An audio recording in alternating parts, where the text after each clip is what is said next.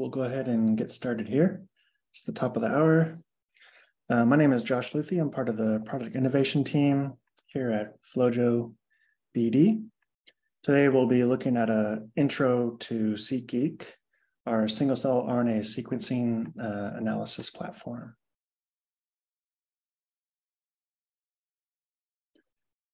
So just the basics, what is SeqGeq? SeqGeq is our single-cell gene expression analysis software for the bench scientist. Okay, we try to be data agnostic, and it's easy to load a variety of different file types into SeqGeq, simply by just drag and dropping into the workspace. SeqGeq can read CSV, TSV, matrix formats, H5 files, and others as well. BD has a pipeline with 7 Bridges Genomics that exports CSV files. 10x platform, for example, from Cell Ranger exports H5 files. With SeqGeq, we can gate or cluster on individual genes, gene sets, or synthetic parameters to define different populations in the workspace. From within the graph window, we can compare populations and define gene sets of differentially expressed gene products. SeqGeq is really flexible and integrates with other programming environments like R and Python in the form of plugins.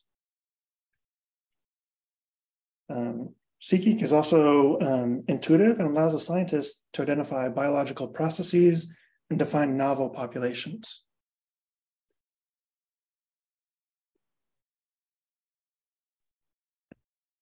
So why use SeqGeq?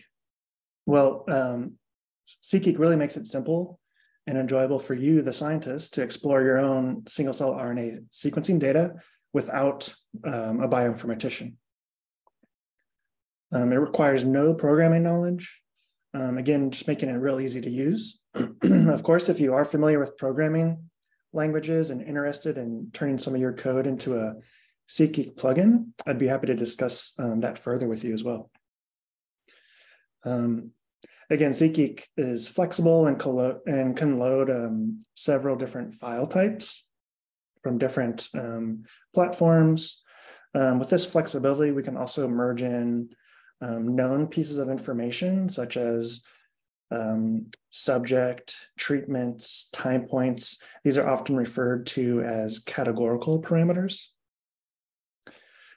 These are useful to separate events in an expression matrix or to make comparisons later in your analysis. And if you already know FlowJo, SeqGeq learning curve is very minimal. You'll see that just the layout of the workspace and the way you interact with the data is very similar to how you do that in FlowJo.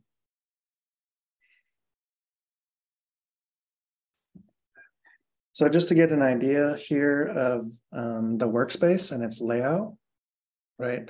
If you are, again, familiar with FlowJo, you'll notice it's laid out in a similar fashion.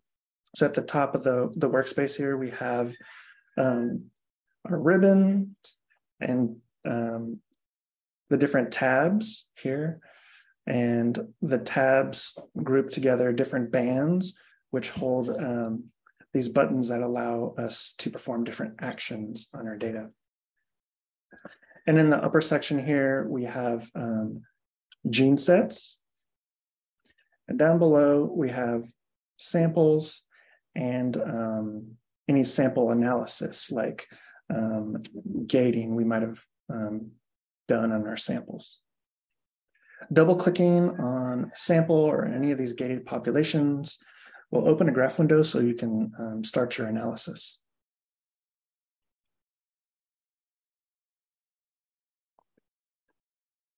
Just taking a closer view of the graph window here.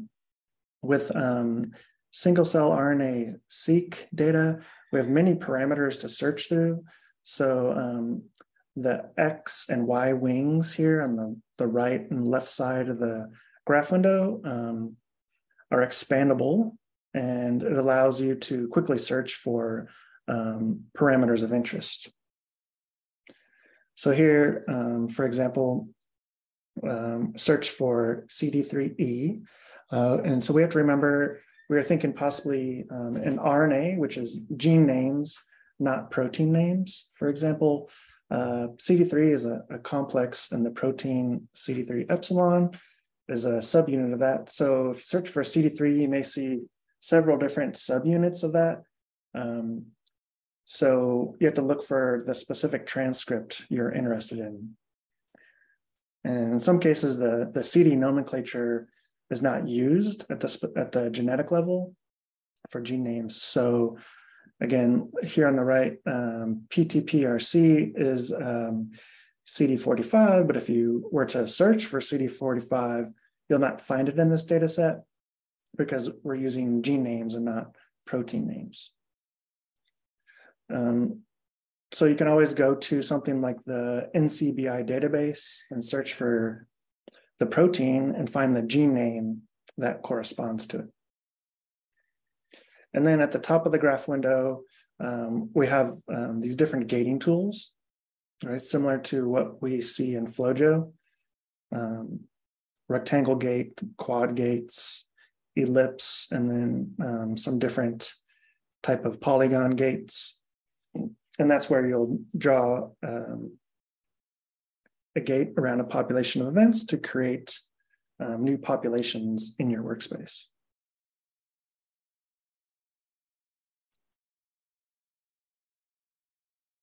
A little more detail here in the graph window.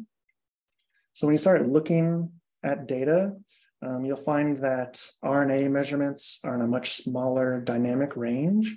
Usually we're looking at log or linear scale, and you're going to have measurements that are on the orders of tens to hundreds of RNAs compared to thousands of protein subunits that might be expressed on the surface of cells for flow cytometry measurements. And so with that, just wanted to make sure you guys are aware of this T button or transform button to transform the data display here in the graph window. When you first load in data and you're looking at both RNA and protein measurements, the scaling may not be ideal for every measurement that you're viewing. And so here we're using ArcSine transform to give better resolution to the events around 0. And this transform allows for adjustment of both linear range here around 0, and then a log scale at the upper end of the range. Down in this section here, it's expandable option menu where you can change between different plot types. Here we're looking at a contour plot, and we have outliers shown, which show up as dots there in the graph window. So this view, as well as like density plots, can help us visualize potential cutoffs for setting thresholds to cut between positive and negative populations. We also have color axis here, and this can allow us to show a third parameter heat mapped across this two-dimensional space.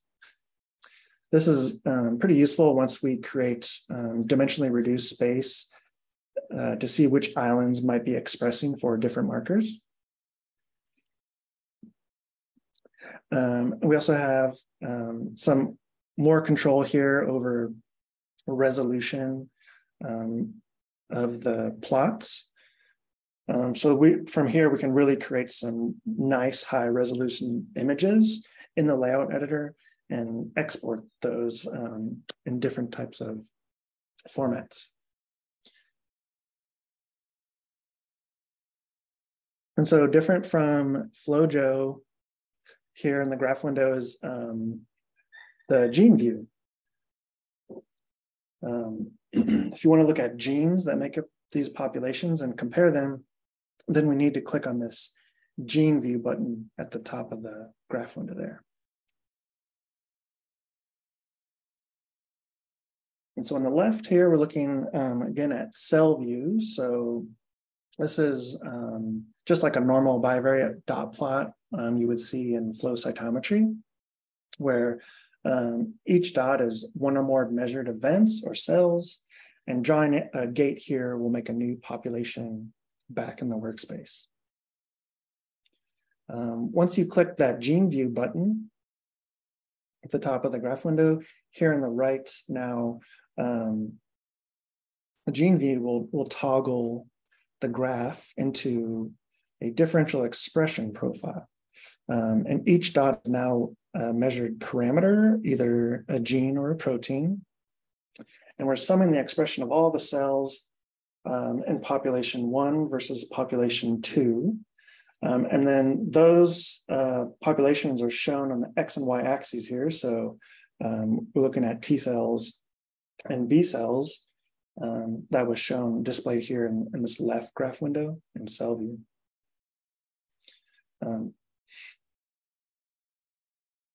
So those two populations are basically here in GeneView are balancing their expressions along this diagonal.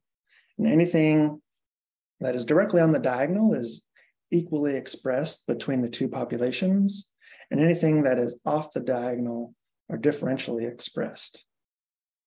So here we have identified what is up in T cells versus B cells, and what is up in B cells versus T cells. So you can draw gates here in GeneView, and this will define different gene sets. However, we don't really know what or where the threshold of significance is in this view. So we'll want to use the button at the top of the graph window to create a volcano plot. Again, gating in cell view makes new populations in the workspace, while gating in gene view will make new gene sets. So clicking the volcano plot allows us to derive these observations of fold change versus Q value, where Q value is modified P value, correcting for the multiple comparisons and false discovery rates in this analysis. The volcano plots show each gene or protein measurement and compares the two populations that you set on the X and Y axes in the previous view, and now allows you to gate here on these genes that are upregulated in one population versus the other. So here we're gating on a threshold of significance. So might be a little hard to see, but right here there's a dotted line going across, and this is a P value or the Q value, where you can set these different thresholds within preferences in SeqGeq. And then, so here we're gating on like fold change that is 4 times up in B versus T, or T versus B. And again, with this, I'm creating 2 gene sets by these gates. These are the 2 gene sets that are defining the parameters that are differentially expressed between these 2 particular populations. You can also, in this top corner, choose to look at all genes by default, or as we'll see a little bit later on in the live demo, if we've created a gene set maybe of just highly variable genes, you can toggle between those different genes and what's displayed in these volcano plots.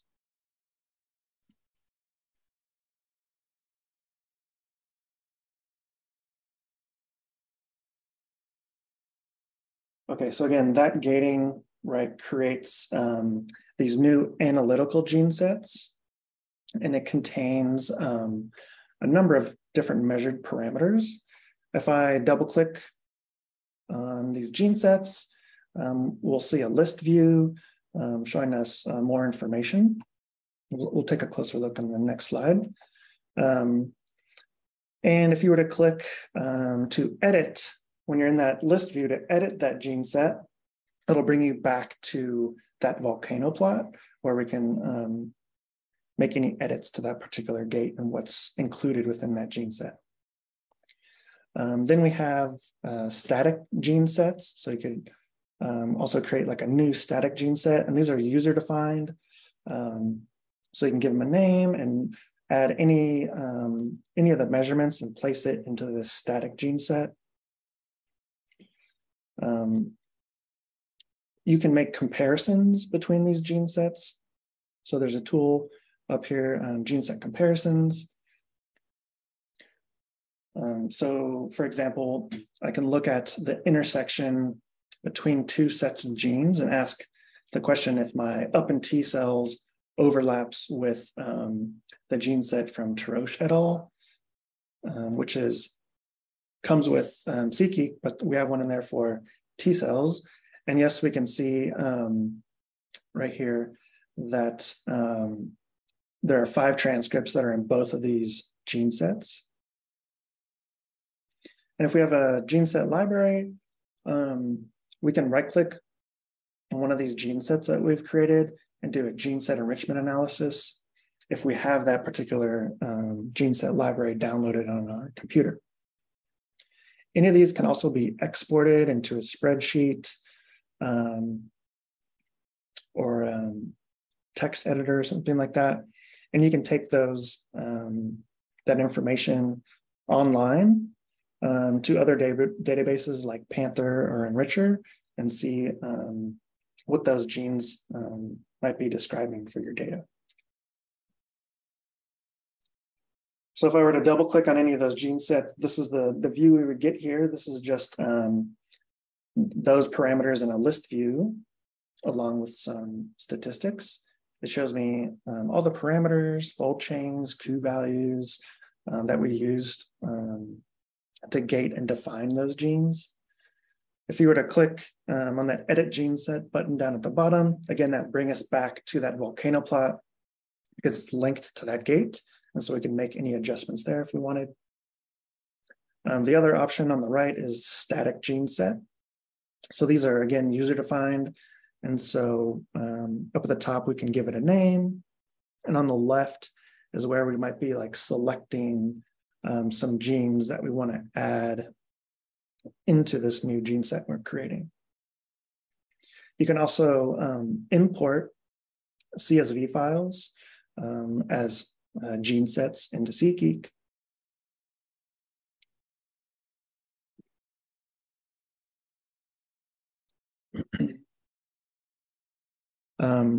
One of the common steps here is also just performing some dimensionality reduction. So in the Analyze tab of the workspace, we go dimensionality reduction.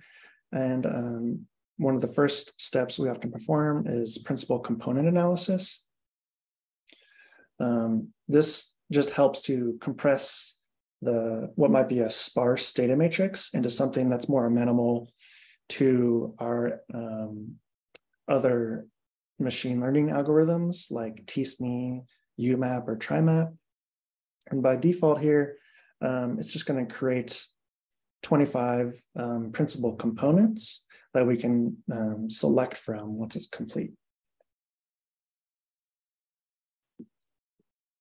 And here on the right is the type of results that you typically get from PCA.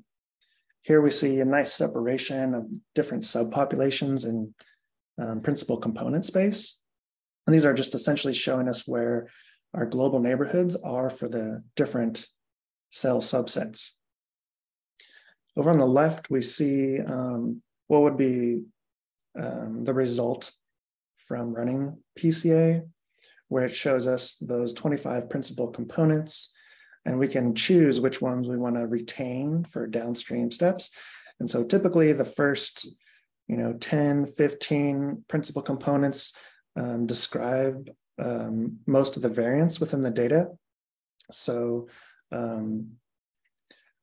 typically select about 15 and just continue forward with those. You can always just grab all 25 and then just choose to use a smaller subset of those when you're doing downstream steps like t-SNE or even clustering.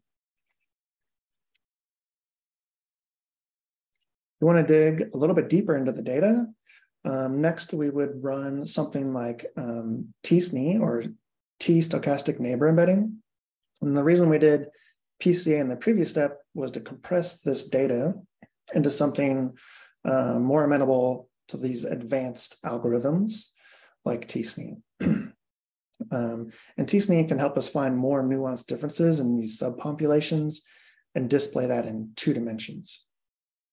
The different islands, would represent heterogeneity within the data matrix, which you can try to identify later in downstream steps. So on the left, we can see, again, the dimensionality reduction platform where we're choosing the tsne method. And when we click select genes, here this time we'll go into the selector and we'll choose our parameters and then search for our principal components. And we'll use these when we run tsne. We have opsne enabled here in SeqGeq. So pretty much, I would say it's just highly optimized. And if you just choose with the auto option here, you don't really need to make any adjustments down here. And you can just go ahead and run tsne, and you'll typically get pretty nice embeddings in that way. Oh, sorry, I see I do have a question.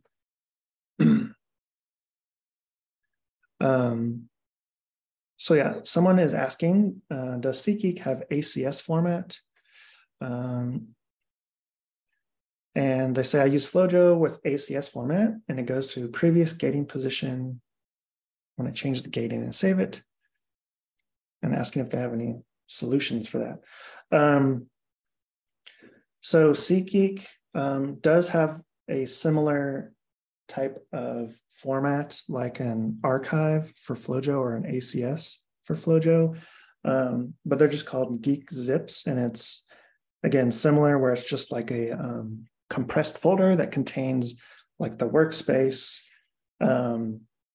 your data matrix, or maybe some derived parameters that might be created from some plugin processes.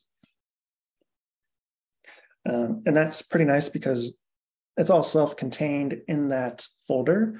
So you can basically just take that Geek zip and move it around, like email it to a colleague, put it on a external drive somewhere, and all that information just stays contained directly within it. So you can even open it from like your network drive, and when it opens, it's actually going to open into a local cache folder in your machine. And so it's not like reading this data over like a network drive, for example, where you might experience some, performance hit trying to read data over the network. So Geek zips are pretty flexible in that regard. As far as like the issue you're asking about with previous gating positions, I'd have to take a closer look. I would suggest just probably sending us an email at flowjo@bd.com, and then we can take a closer look that way. Someone's asking if UMAP is available. Yes, we have UMAP, TriMap, HackMap, Fate, many different types of embedding options. And those come, tsne is native to the application. These other ones you can install in the form of plugins.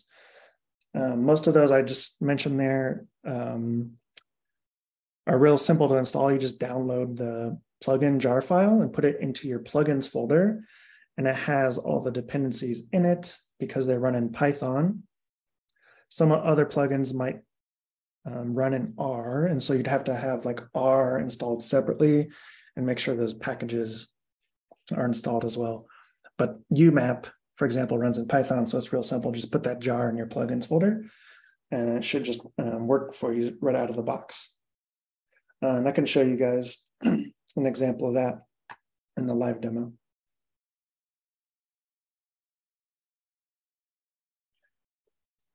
Okay, so our PCA guided t-SNE results here are shown in the graph window.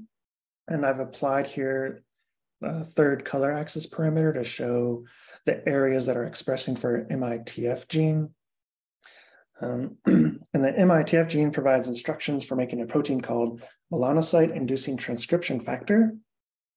And these gene variants have been found in people with an aggressive form of skin cancer called melanoma.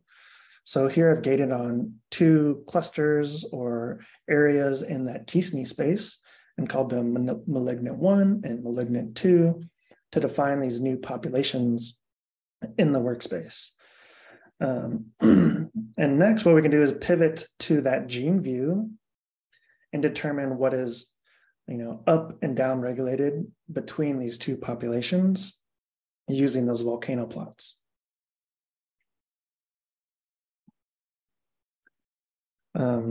And so once we've found those particular gene sets, like what is upregulated in one of those populations versus the other, we may want to visualize some of that information in the layout editor. And it's really easy to do that. You can just open your layout, drag your 2 populations of interest into the layout. And for example, I've overlaid those 2 populations that I gated in t-SNE space to create this overlay. And then I right-clicked and selected to make a heat map, and then selected that gene set that was 2-fold up in malignant 1, and was able to generate this heat map here, showing the comparison between those 2 populations, malignant 1 and 2. And we also have some other plugins, for example, Violin Box, where we can visualize gene expression that way as well. There's some native clustering options directly in SeqGeq as well. Here I'm showing k-means clustering. So in the Analyze tab, again, you can go to clustering and you choose the k-means clustering algorithm that we then input a name if you'd want to name your derived parameter in a certain way, and enter a k number for how many clusters do we want returned. Then we'll get some clustering results, but to get those back into the workspace, we can use the AutoGate categorical tool, and that'll automatically gate apart those populations found by k-means and return those back into the workspace. We also have some other types of clustering algorithms that we can look at too. And just real quick, some additional features here in SeqGeq. At the top, we have a normalization platform. So, this is an important consideration for any analysis, and it helps to remove sequencing bias that we know exists in single-cell RNA sequencing experiments. One of the most common ones here is researchers might want to just normalize data based on a particular number of counts per cell. For this type of normalization, there's the counts per option. And typically we find that counts per 10,000 is a good option for most RNA. And this will effectively set the library size for all cells to be equivalent. We also have a QC option. So starting QC and SeqGeq, you'll be presented with these 3 different QC windows. The first one being cell view. And this can allow us to remove outlier events, which might represent empty wells or doublets based on library size versus genes expressed. So if we have a low number of library size and a low number of genes expressed, these might be empty wells down here, and we want to exclude those from our analysis. And up here, high library size, high number of genes expressed, those could be doublets. So again, we just draw a gate and exclude those events there. The first gene view window in this QC platform is showing us total reads versus cells expressing. And drawing a gate here can help us filter out parameters found in very few cells with only minimal expression values, as well as genes that we might consider housekeeping genes and might not be of interest to us. And those housekeeping genes are usually found up here with a high number of reads and high number of cells expressing. And then the third graph window, again, is in gene view. And this shows us cells expressing versus dispersion. And the gate here allows us to further gate what we would call highly dispersed or highly variable genes.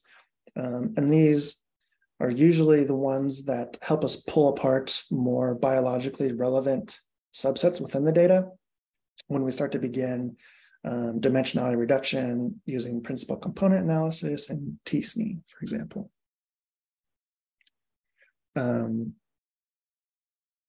We again have enrichment tests that we can run against our genes that we've created using gene set library files.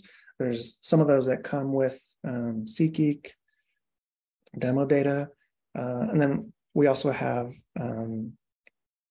several different plugins available to run certain steps or even entire pipelines directly in SeqGeq.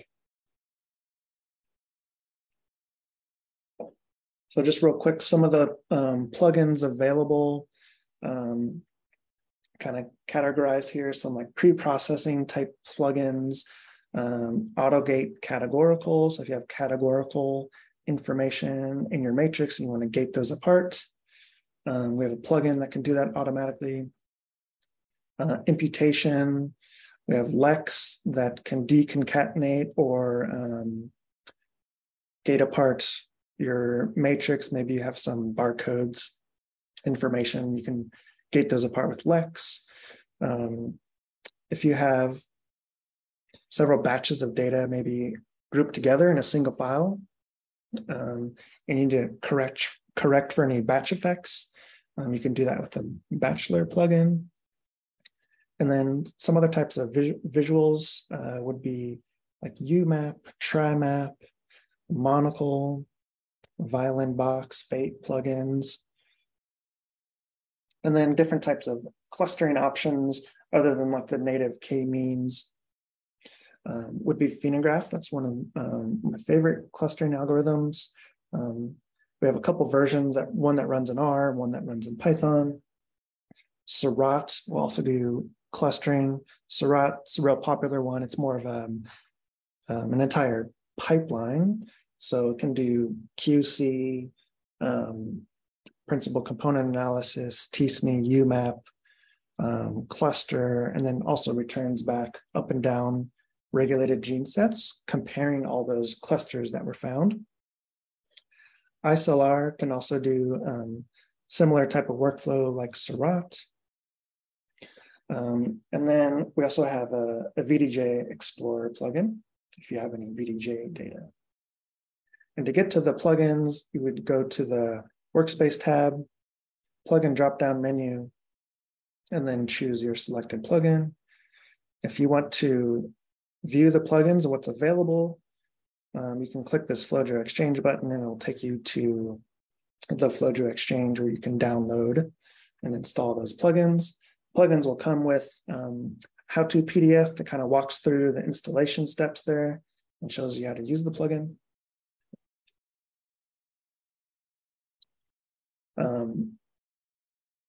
I recommend getting a trial license. We do have a 60-day trial license available, and it comes with, you can see here on the left, several different data files, demo data files that you can use to explore SeqGeq and try to become familiar with the analysis and workflow there. Let's see, someone's got a question about FlowJo dongle. Does it work with SeqGeq? No, it does not. SeqGeq requires a portal account, which is just an online thing where you sign in with a username and password. And so if you sign up for a SeqGeq trial, you'll get signed up also for a portal account at that same time.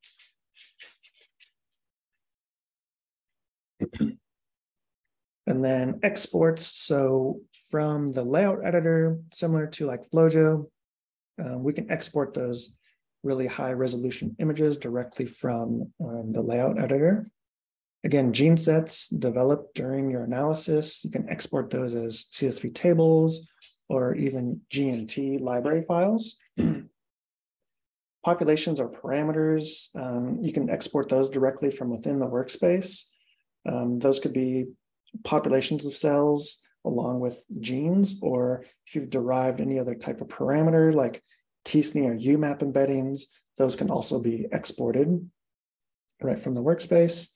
And then if you want additional figures or table options, some of those are available through some plugin functionality. Right. And if you do have any questions, I would say a good resource is our documentation. So docs.flowjo.com/SeqGeq or /FlowJo.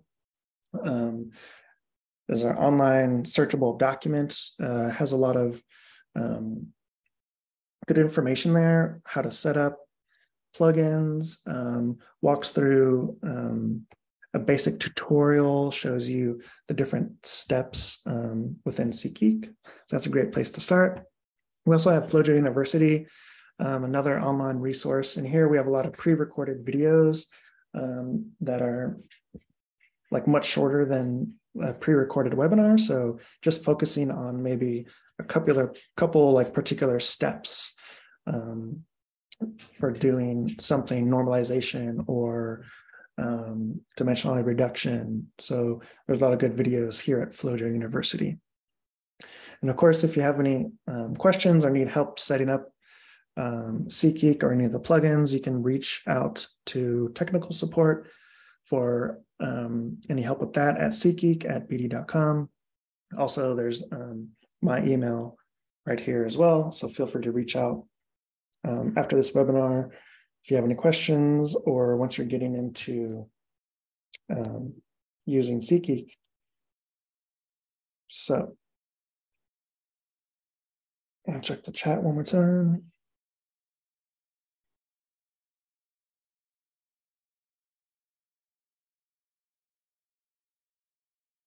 You're welcome.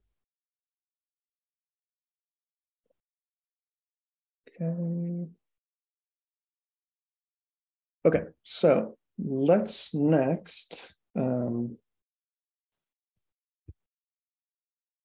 take a look at some analysis directly in SeqGeq. So again, here's how you sign in. I just use my portal ID and password.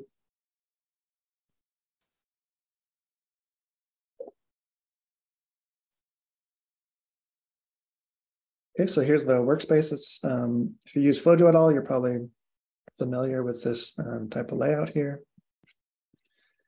Here's some of the SeqGeq extras that come with the downloaded SeqGeq application. So we have some demo data sets here. We'll go ahead and just drag and drop to load it into the workspace. You'll see we also have some gene sets available and some GMT or gene set libraries available as well. So you can use these directly in SeqGeq, dragging them into the gene set area. Or let me show you some options here in preferences. So I'm going to the heart icon on the upper right. We'll get you to preferences where you can kind of control the look and feel of SeqGeq. Going down here to diagnostics, this is where we would set, for example, our R path if we're going to use some R-based plugins. And I've just created a folder where I put those downloaded plugins. And there's an option here, scan for gene sets. So if I have this selected, you can see I have this path to this folder for my gene sets. If I had that option selected here, whenever I load a new workspace, all these gene sets would automatically be loaded into the workspace if I wanted to use those to make any kind of comparisons with my particular data.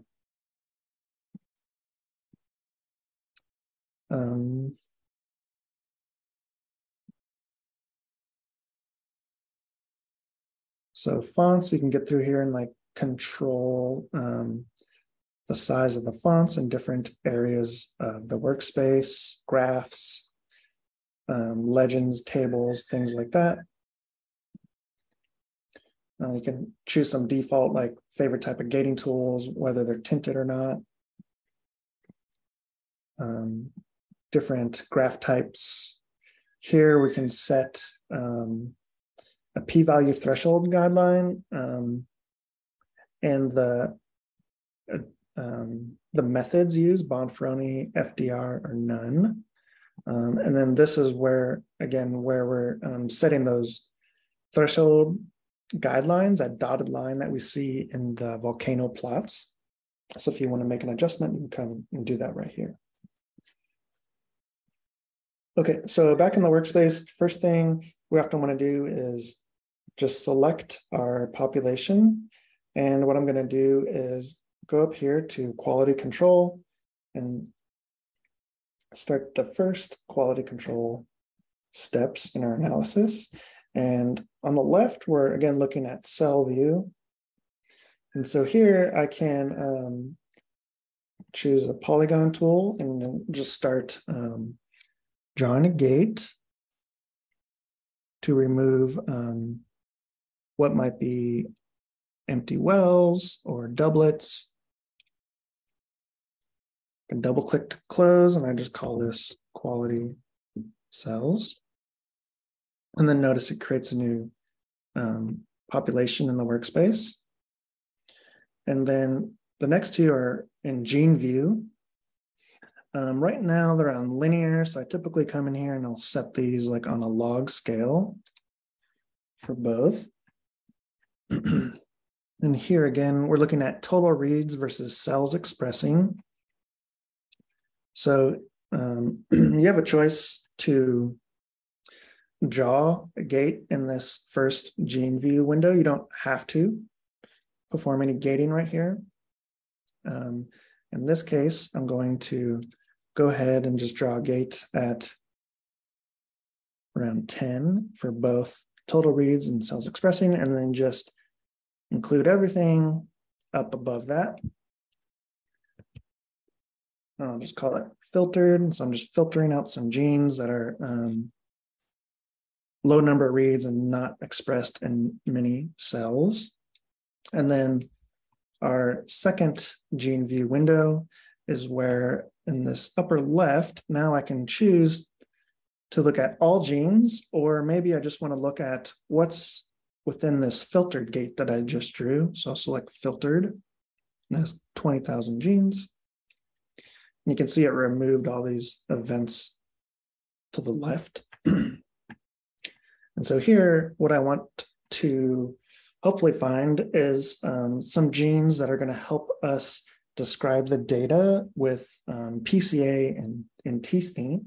So typically, genes that are highly dispersed or highly variable are going to help us pull apart subsets within the data. So I'm just going to start drawing a gate here across this upper portion of genes. And then I'll call this HDGs for highly dispersed genes. And notice now I have two gene sets created over here. when we're drawing a gate here in GeneView, we're not removing any data from our analysis. We're just choosing what we want to look at for some of these downstream steps. We can always come back and adjust this gate or make an entirely new gate. You'll see once you get to using SeqGeq, it's often an iterative process where you might be coming back and looking at different subsets of genes or parameters in your analysis. So this is just a good place to kind of start with highly variable genes here. And as I'm going, like what I would like to do here is add these plots to the layout editor. So I just, with a selected plot, press Command L and it adds it to my layout. If you're on Windows, Control L does the same thing. Okay, and I can use this arrange tool to kind of align everything nicely. And here I'll just call this my QC. Okay, close graph windows. Okay, so now that we have a highly dispersed gene set, what I want to do next is select this quality cells. I'm going to go to dimensionality reduction and first start with principal component analysis. Okay, we can choose to name these resulting principal components in a way. So I'm just going to call them PC. And here, select genes. I'm going to, again, choose my highly dispersed. So I'll say add selected. And it's going to use all of those genes to calculate my first 25 principal components. Just click run here, and I'll quickly make that calculation and return back the summary of the variance of those 25 principal components. And we can see here the percent variance that's described quickly tapers off here, and I'll just select the top 15 and click OK. And then next we'll be presented with our first two principal components in a graph window. So I'm going to make a new layout. I'm going to call this PCA DR for dimensionality reduction. And again, I'll just kind of keep track of the steps in my analysis by adding this information into my layout. So here's the first two principal components. And what you can do instead of like expanding and selecting, you can actually hold down the Command key on a Mac or Control on Windows and click, and it'll just cycle through the next, parameter within your list. So without opening here, I'm just holding Command and switching to my next set of principal components to view. And you can see once we get down to like the last couple,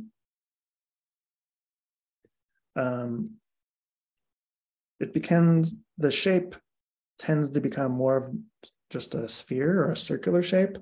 And we can see we're just not describing much variance in these last few principal components, which is normal and expected. So really if I would have taken all 25, they may not have really been helping me much when I use these later on in t-SNE or UMAP, for example. Okay, so here's my principal components. And next, I'm going to go back to dimensionality reduction. This time I'm going to run t-SNE. And here I'll go select genes, but this time, instead of genes, I'm going to use parameters and search for my 15 principal components. Add these. And here I'm just going to go with the SeqGeq option and just click run. So we're using principal components to generate our t-SNE. again, a new layout. I'll call this tsne. Command L, add that to my layout editor.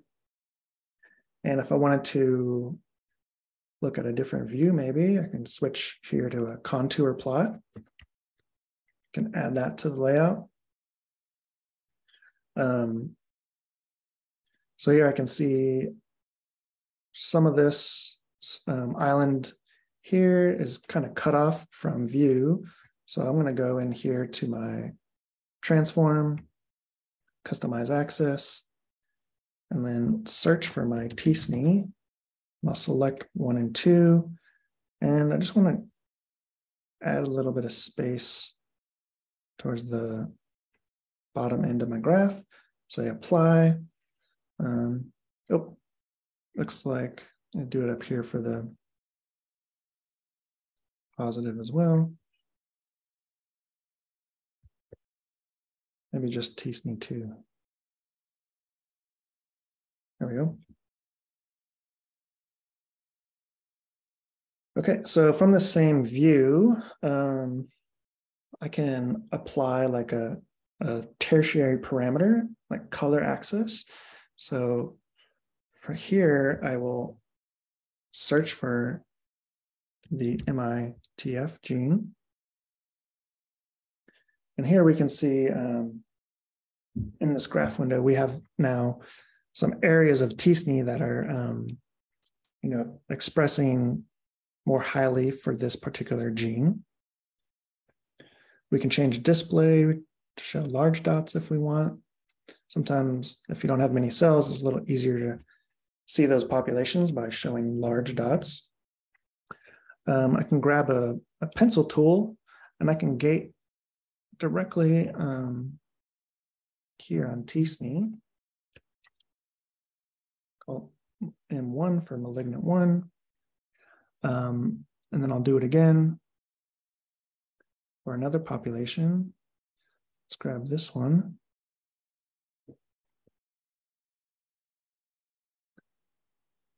Okay, so gating in cell view, return 2 populations back in my workspace. So I can go to gene view right here, and then choose my 2 populations I want to compare. So I have M1 on the Y and then M2 on the X. And right now in gene view, it's showing, again, all genes. So maybe I just want to see what's highly dispersed. Okay, so we can see there's some differential expression between those 2 populations of interest, but I don't really know where the level of significance is here. So I want to generate a volcano plot. Okay, and here's my volcano. Again, sometimes if you don't have a lot of parameters, you can switch to large dots if you like. Okay, I'm just going to grab a rectangular tool here, and here at, let's say, 4-fold up, I can draw a gate and I could say 4-fold up and malignant 1 versus malignant 2. And I can do a similar thing here. And then this would be 4-fold up and 2 versus 1. Okay, and that created some new gene sets. And again, I'm going to just continue to add these plots here to the layout as I go on.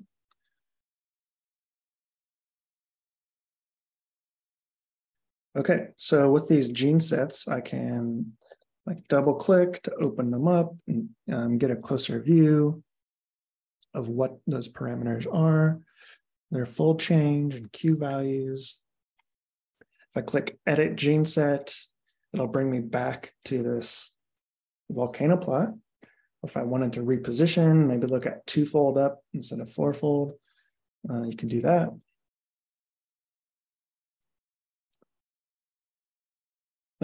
right click on any of these gene sets. You can edit, export, or do an enrichment test. So if we have some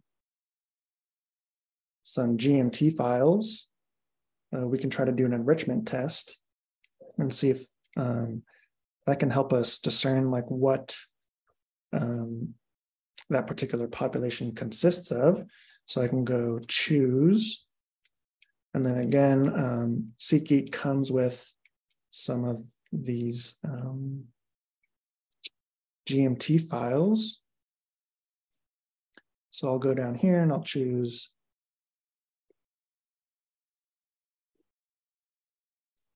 this human GMT file. Click open. Let's see if it's able to find anything. Nope. This is not a good comparison here. We can try again with this other. So it already has that option selected. I'll click run. No, unfortunately, these did not help us for these two populations. You could always take this gene set, and from here, there's different ways you could Command All to select, copy them, and you could paste them into something like Excel, or I'll just show you quickly here in like a text editor. So you can paste all that information into a text editor, and you could take this online to some other databases like Panther or Enricher, and get an idea of like what these genes are.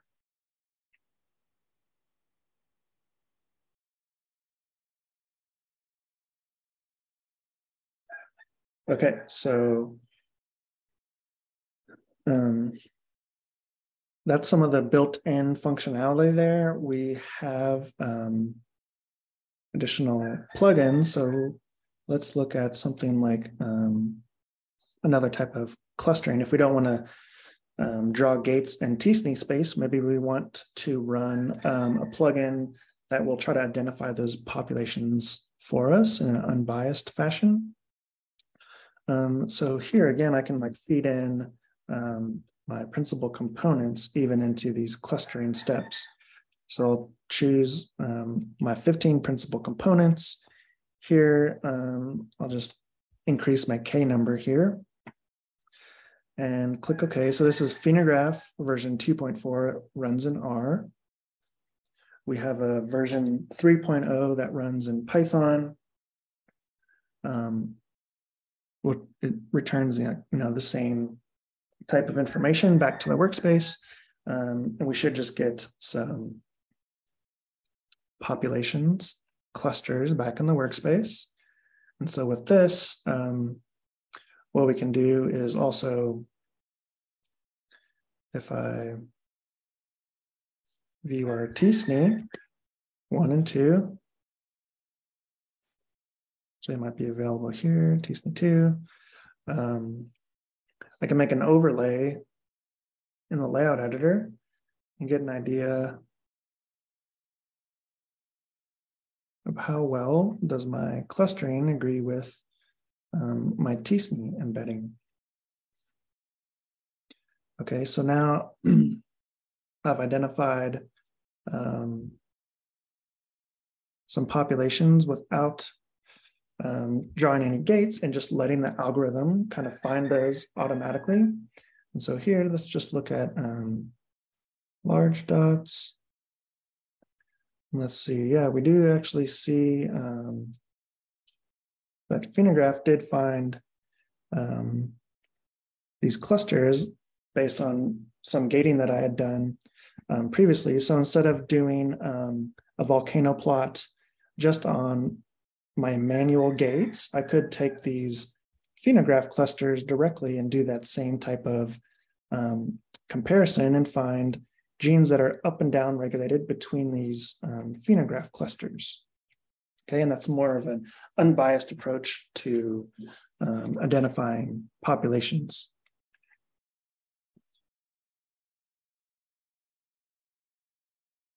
From your layout, you can also export these images, PNG, PDF, and SVG. These two will give you the highest resolution. You can, from here, get into the properties, and then you'll see there's the option to adjust resolution here. So you can get some really nice high resolution images exported directly from here. There's options, some fun options too, to change dot shapes, colors, so you can really create some really nice looking images directly here in the layout editor.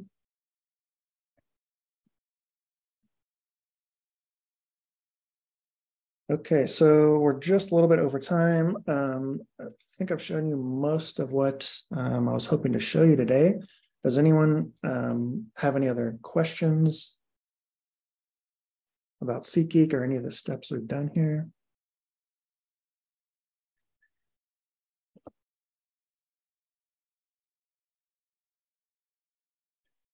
Again, we have a lot of our online resources. docs.flojo.com/SeqGeq is a good place to start. Again, I would recommend signing up for that 60-day trial and downloading the data and just walking through some analysis on your own. And as you have any questions, feel free to just reach out to SeqGeq@bd.com or directly to my email there.